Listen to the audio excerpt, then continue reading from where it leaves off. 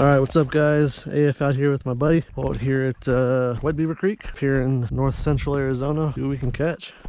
Alright guys, it is a real pretty area. It reminds me a lot of Oak Creek a little bit. But a little bit of water and hopefully some fish in here. Alright, so I got my pink rub, pink headed rub, I should say, with a white tail. And hopefully this should do the trick.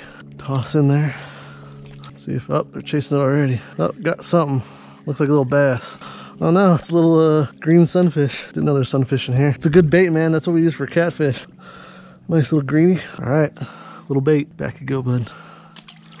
Let's see what I caught here. Another green sunfish. He's got some cool rock patterns on him I haven't seen. All right, buddy, back you go. Got him. Another little green sunfish. Just a nice little bait section in here. Nice little guy. Back you go.